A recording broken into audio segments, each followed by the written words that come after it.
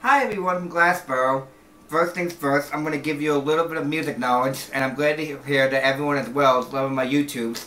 I'm going to do my DJ bit in a minute, because if I were a DJ, folks, oh my god, the radio would not be the same. I'm here, first things first, to give you a little music knowledge. Now, I don't know if many of you knew this or not, because I was in my favorite store yesterday, Tunes, and yesterday, Otis Redding was being played. I was telling my bro, by the way, I love you to death, that he was killed in a plane crash in actually this month. But the people under a tune were like, oh, I didn't know he died in a plane crash, and Kev didn't know that either. And I'm like, yeah, he did, as well as the Big Bopper, Richie Valens, and Buddy Holly, the Big Bopper, Richie Valens. They were the very first ones. That was like the most devastating day in music history. And then John Denver died in a plane crash. And then Stevie Ray Vaughan died in a helicopter. There's so many musicians we've lost over the years, folks. So I let you know that, first things first. Now here, folks, is my DJ bit. Move over, Pierre. Diamond Dave's on the air.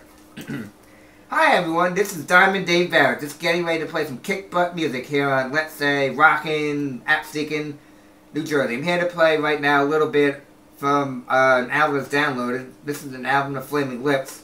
This is a tribute to Dark Side of the Moon. And here, folks, as well, I'm getting ready to play some Layla from Eric Clapton. Alright, people, for which Marty movie is the ending of Layla associated with? And I'll just do two more. Alright? Here, folks, is a little bit of John Denver. Thank God I'm a country boy. Yeehaw! Alright?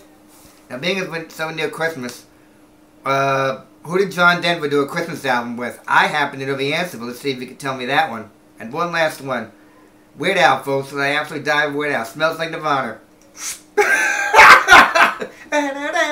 Yeah, well, we don't sound like Madonna. Buy her album, Weird Nirvana. A garage band from Seattle. Boy, the shore bees, raising cattle.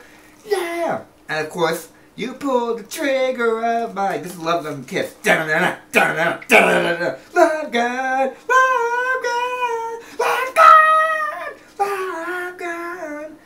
So, alright folks, that's it. And never get me started with artists that should be covering other songs. Like, for example, Kiss doing Purple Haze and Jimi Hendrix doing Love Gun. Boo!